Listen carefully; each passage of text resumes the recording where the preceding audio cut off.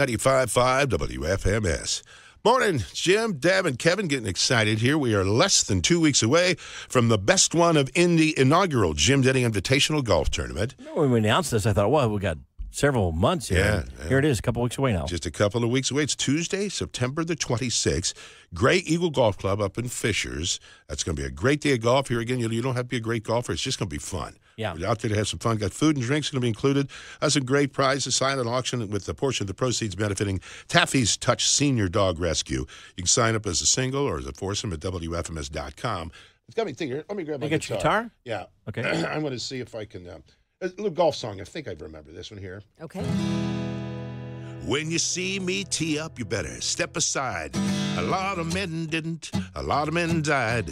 I hook her to the left, I shank it to the right. I'll be looking for my ball until the dark of the night. You play 18 holes, what do you get?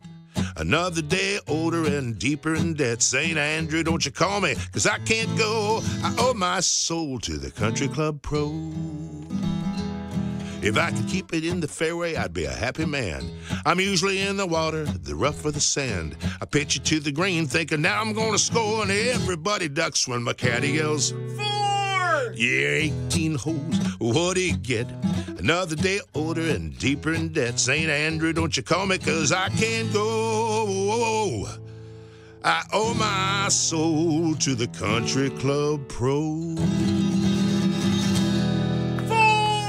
There you go. Oh, nicely done, Jim. Golf song there, too. Gray Eagle Golf Club. It is Tuesday, September 26th. We're looking forward to having you there. The Best One of Indy inaugural Jim Denny Invitational Golf Tournament. You can go to WFMS.com, get you signed up. It's going to be fun. We're going to be there doing our broadcasting. show from there. Yeah, I think Deb will be doing a putting demonstration. Will I? And, yeah. Did I agree to that? Nope.